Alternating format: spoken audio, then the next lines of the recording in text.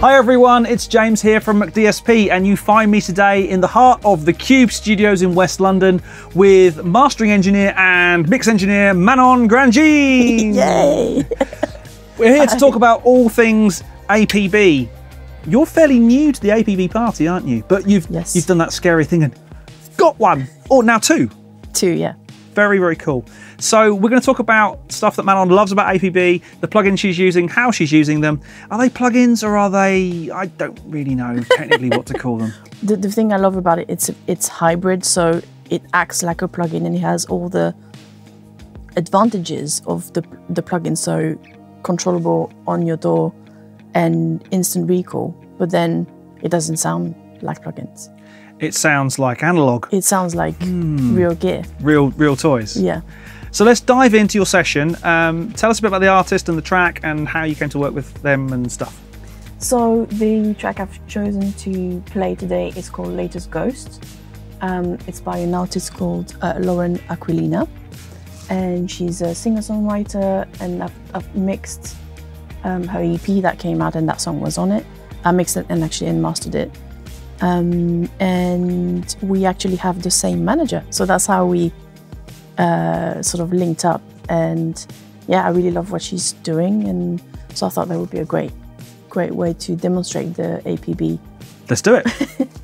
So the first plugin that I really love is the L18 limiter. You can limit a lot without sounding it squashed, basically, a lot more than you would with normal plugins. But I use it mainly, well, I used it in there with a bit of limiting because I had like about 3 dB of gain. So you can see it's limiting a little in the chorus, you can see that. Yeah, I loved and lost before, but I never learned my lesson. So just a little, like maybe 1.5, 2 dBs of gain reduction. But what I love about it is with a quick release and soft knee. So it's not squashing the transients or, you know, because I still like to keep things, especially on this track, quite airy. So you're controlling the dynamic, but yet still keeping it. And yeah, and still I don't want it to sound squashed or really compressed. But the great thing about it is this color function that you can adjust the sort of the brightness of your mix or your master. And you can add a lot of it and it still sounds really nice. And it's really, you have to be careful because you get addicted to it a bit. So it's like, oh, that's, you know, like if you sprinkle sugar on something and it's like, oh, well, I'm going to put a bit more of that, a bit more. And then I think after a while it's a bit too bright. But overcooked, quite literally. Yeah, literally. But so we can hear what that does by sort of bypassing it, and then we can bypass the whole unit as well to see what difference it makes on my mix bus. And if I would have sent it to another mastering engineer, I would leave that on because I even though it's a limiter, this is part of the mix sound. Yeah. You've mixed into it rather than applied it as a loudness or a mastering tool. So I really love the sound that it brings, and it just lifts the vocals slightly as well, somehow. So it just magic fairy dust. Yeah, so it's like that stays. Maybe I would put the gain down to maybe 1 dB, so it's to leave a bit more headroom. But I definitely would leave the color on, and leave that printed definitely if I send it to get it mastered. Let's hear it. So I'll play a chorus. I think it's a bit more significant on that. You didn't want to know me anymore, and I got questions. Yeah, I loved and lost before, but I never learned my lesson. 'Cause I hold on to the past like it's a fucking prized possession. Miss you the most, but you're just the latest ghost in my collection. You're just the latest ghost.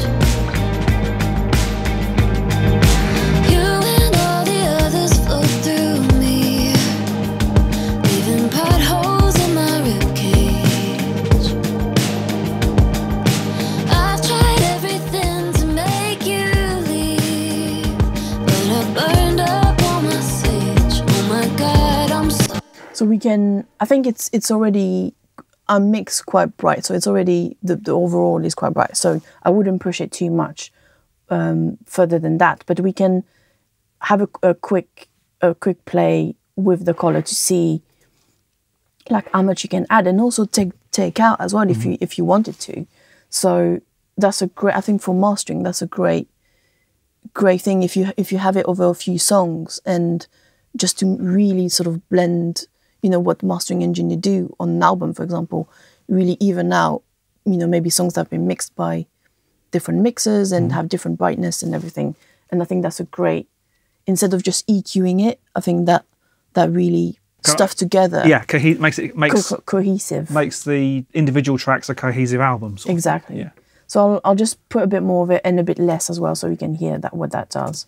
Lost before, but I never learned my lesson, 'cause I hold on to the past like it's a fucking prized possession. Miss you the most, but you're just the latest ghost in my collection. You're just the latest ghost.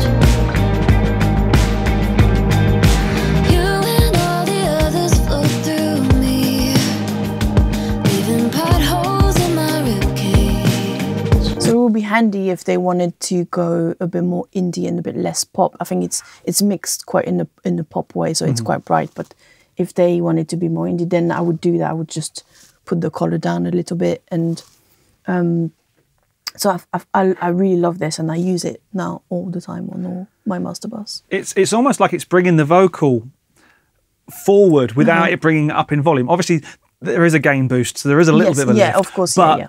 it's not just doing that. It's bringing the vocal forward, and it's doing, even though I'm not in the prime sweet spot for the stereo image, Sure. it is doing a thing to the stereo picture as well, isn't it? Yeah, definitely. I think because I actually did ABs with this on and like printed a mix, and then so with on but no, I think I maybe had only one dB of gain and a bit of color, printed that, and then took it out and compensated on my next limiter, which is the Vice. I've added one to sort of to have them at the same level, and then I could definitely hear what that was doing. And like you said, it would just bring, it just lifts the vocal somehow, and give it a bit more space, and that's one of my secrets. APB magic. Yeah. So speaking of the lead vocal, let's take a look at the lead vocal. Yes. What you're doing there. Okay, I've got two channels of lead, so one verse and one for the choruses. Are you actively treating the verse and chorus differently, or is it subtle? In this case, it was just for, I think I did treat them differently. So my usual process, just quickly, so that makes sense, is that I did print them out first to what's over there. So I would have so I did EQ them a little bit first, and then EQ them slightly when I printed them through my UTA EQ and the Tube Tech. So although they look the same on the chain that's on there, but they were printed slightly differently. Right. But then what I'd like to do is when they're printed back in the box, is to add a little bit more of something on it, because, you know, you can. So why absolutely, not? yes. So why not? What I love to use is the MooTube Compressor, and that would be pretty much what I would have on those channels, just a bit of de-essing. And really, you're going to see it's very light compression. It's not smashing it, because remember, it's already been compressed once. And that's also going into a lead vocal bus, which is going to have further small amount of compression. Multiple stages of compression to achieve a broader compression. Yes. So what total could be 5 or 6 dB, give or take, or rather than smashing it in one hit?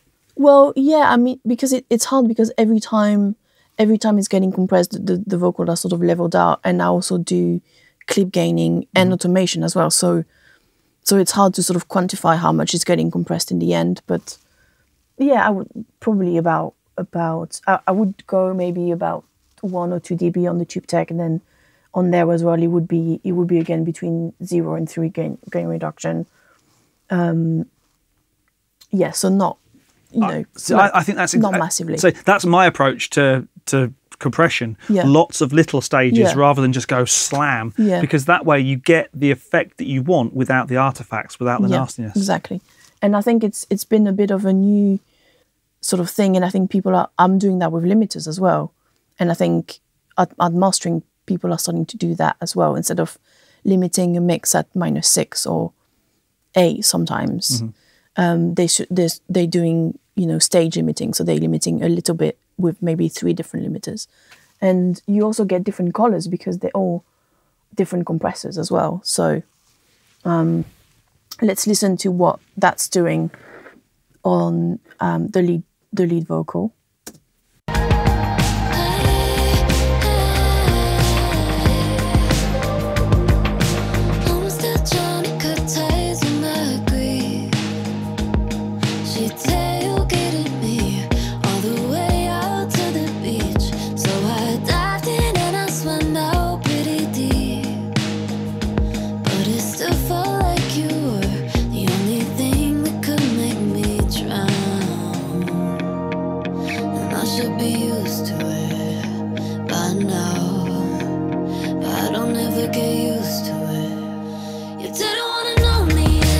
So you see on there, it's really it's slow attack and sort of fast release. So it's really gently, like sort of 1.5, 2 dB of gain reduction on both. It's just to bring a bit of color and just a gentle leveling. Is nothing too crazy. Another sort of secret weapon, which I tend to use on a lot of my buses, is the Moo X Channel.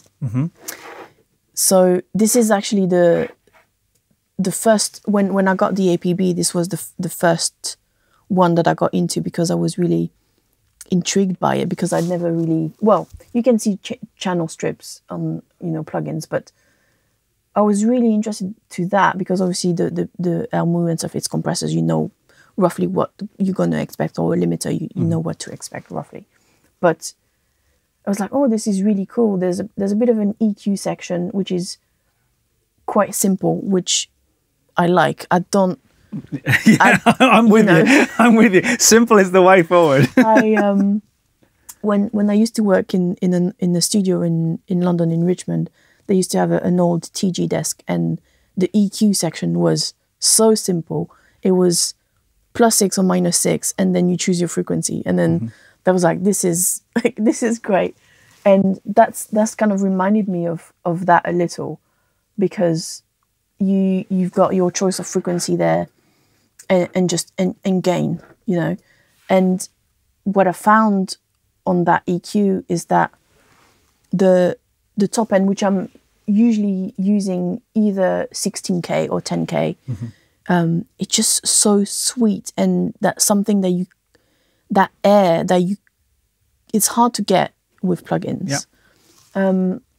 Something that analog circuits do really well. Yeah, this 16K boost, just to bring that air to everything, and it's like, oh, put that on everything, and then. So what channel is that we're looking at there? So that's my lead vocal bus. Right. So all my vocal tracks. So I've got like little delays and a bit of reverb effects, and then the verse and chorus tracks. So that's all going through this. But you're not pushing, even though you're pushing 16K, you're only pushing 1 or 2. Oh yeah, 2. it's like 4, 2.5 sort of dB. I mean, it's not. Yeah, it's not massive. I wouldn't. No, because I would do stuff gradually as well. I would put a bit when I print it. I would put a bit on there, and you know, just little by little, sort of building to the sound that I want. So yeah, it's about 2.5, and then like about 1 dB at 160 hertz. Just to give the bottom end a bit more. Yeah, just a bit more body. So that was the first one, the first section. I was like, oh, this is really cool. And then when you sort of go down to the sort of compressor saturation section, that's really interesting, because I use saturation a lot in all my mixes. I've got like not only in this, but I've got parallel buses, and so I use parallel compression and distortion a lot. And that's why I also love the Fusion, because there's a drive section on it. But so that saturation, I was like, oh, this is really nice to have that in a, like, have a channel where you've got everything you want. You've got EQ, saturation, and compression. And so I've just like played around with it. And again, you see there's not that much, you know, of it going on, because obviously it's not the type of track where you would have a very gritty sound. Exactly. It's sort of light, just to slightly push the vocals up front a bit more, but without sounding distorted, like sort of analog distortion, or because that's not really the vibe of the track. And the compressor as well, you see it's not doing, we can play a bit and you can see how much it's doing.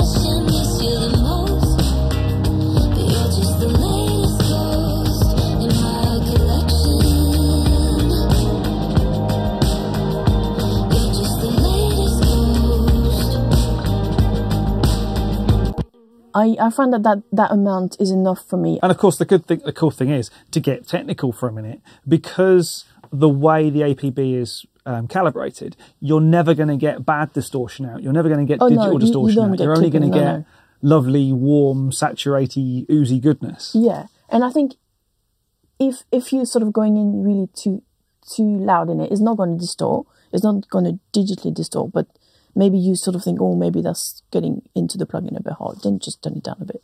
But yeah, I've never really had that.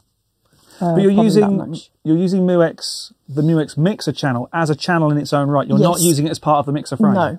No. I did use that. So the one example that I would use that for is if I've got like a string section, for example, I would maybe send that through the channels, do little EQ and stuff on it, and then bring the console on maybe like an aux return, where everything is, all the strings tracks are going through, and then use, because the compression on that console as well, the sum of all of it is really nice too. So I think it's a really great way as well that you can use that.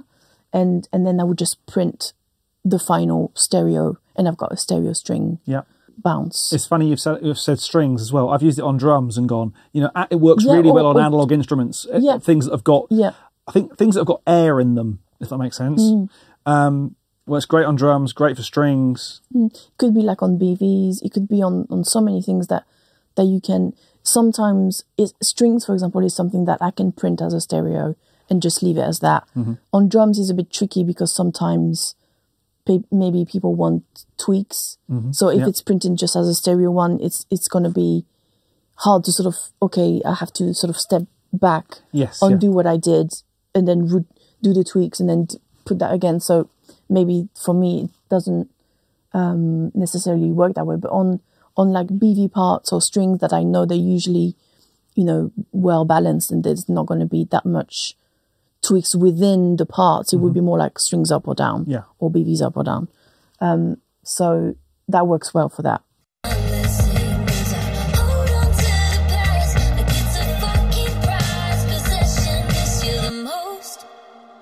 But you're just the latest ghost in my collection. Yeah, I loved and lost before, but I never learned my lesson. Cause I hold on to the past like it's a fucking prized possession. Miss you the most. We can gain it slightly down to sort of have not such a jump, but you can definitely hear that open sort of like top end, and you know, the slightly brought forward as well. You can definitely hear what that does. Yeah, I loved and lost before, but I never learned my lesson. Cause I hold on to the past like it's a fucking prized possession. I mean, for me, that sounds like a record. Yeah, it jumps forward, doesn't it? When you sort of put it on, it's just like, that works so well, I think. Let me just like tweak stuff a bit while we play a bit, so we can... Me anymore, and I got questions. Yeah, I loved and lost before, but I never learned my lesson. Cause I hold on to the past like it's a fucking possession, miss you the most. But you're just the latest ghost in my collection. When you push the low frequency, it's almost like the vocal just expands, isn't it? It's not doing it's a very, very broad shelf, scoop, cube thing. Yeah, that's the one. Cube. But it's just bringing everything forward, isn't it? It's almost like it's been tweaked just to find the right. Obviously, you can find the right frequency, but you've just pushed the vocal forward. It's lovely. It's really nice, and I think just usually on the top end, I usually put either around 2, 3, maybe 4, depending on what it is, and on that, between 1 and 2. I would maybe use it on bass, and it wouldn't be the same frequencies. Maybe I would put it on. You can go like down to 40 hertz, like 40, 50 is a really nice little boost as well on that. So let me just play a bit. Cause I hold on to the past like it's a fucking prize possession. Miss you the most, but you're just the latest ghost in my collection. I mean, I could have gone away with a bit more compression, to be fair. I mean, it doesn't sound... It's still... You still push it a bit more and it still sounds great. More and I got questions. Yeah, I loved and lost before, but I never learned my lesson. Cause I hold on to the past like it's a fucking prize possession. Miss you the most, but you're just the latest ghost in my collection. There's another reason why I don't push it too much as well, is because I've got little delays and reverb as well. So if I push compression a bit too much, that sort of brings that up a lot. But it's subtle. But I think that's what APB does really well. You can drive it really hard, but sometimes with just plugins rather than APB plugins, when you apply them, you've got to push them hard before you even hear them. Sure, yeah. Whereas I think with APB, that tiny little amount, you go, there it is. It's that little sweetening on top. And you find the way it responds really feels like you actually turning something. It really responds like, it doesn't respond like a plugin. It really responds like analog hardware. It's really clever. When I got it, and I was like, I was using that a lot, and I didn't really sort of get into the other plugins. I was like, this is great. This is already improving my mixes. This is already bringing to another to what I wanted to sound like, and I was like, I didn't even get into the other bits yet. And then I got into the limiter, and I was like, oh, okay, so another little increment of things, and it's great. And there's a lot of, obviously, if you're running them live, you sort of restricted to how many APB you've got. But I find that if I put 4 running live, then that's more than enough for me. And then print the ones that I can print, and you actually essentially using a lot more than 4, because you can print as many as you want. Yeah, totally. On my instrument bus, what I'm trying to do most of the time is create space in the middle for the vocal. So I use... do you mean spatially left to right for the vocal, or do you mean sonically in the frequency domain? Right. So in my instruments, I try to move them to more of the sides when it's not like a part that needs to be in the middle, but if it's a guitar or something. And also frequency-wise to make space, which usually works quite well. And then I can put my vocals are usually sitting nicely in there. So what I find is to do that is MS EQ. Yep. So I've been sort of experimenting a bit with the Royal Q, which has so good. which has an MS. So basically, what I like to do is, I already sort of pan things sort of a bit out of the way, but then a good trick, which is also a sort of mastering trick that a lot of mastering engineers do on an overall mix, is to EQ the sides, especially on the top end, and then on the sort of high mids, to make the sides like slightly raised up in a way, so you still have the presence of those elements, but they're not crowding your middle. Right.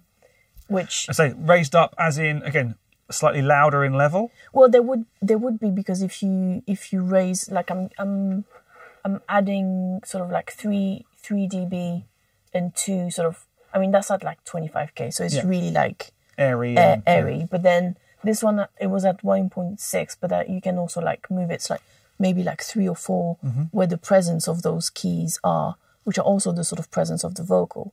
So by having those on the side, that sort of brings them a bit more forward, and without interfering too much with the vocals. And I think that's what MS is really, really good for. The fact that without having to dive back into the mix, you can say, right, I want the further out part of the field, part of the image, to be a little bit brighter or a little bit more zingy, a bit more airy, and say, this is perfect for that. Yeah, that really works, and you could hear it when at about 400, which is like sort of a body to it, but again, that's a bit in the vocal area, so that's nice to keep that out of the way as well.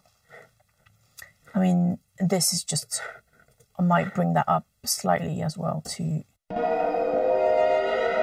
maybe sort of like 100.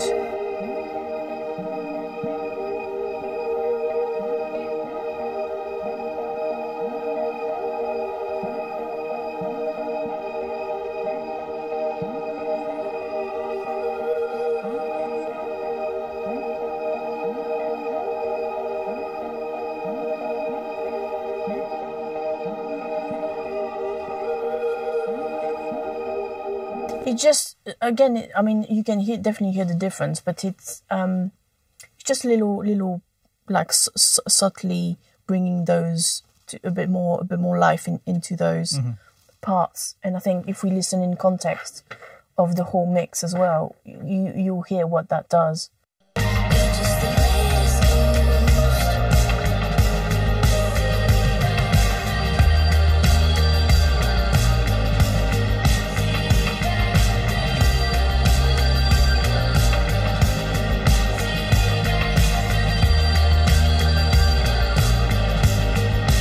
And again, it's subtle, it's gentle, but it's definitely doing, it's that, it's the polish, it's the last. Exactly. That's probably going to go on my master bus as well.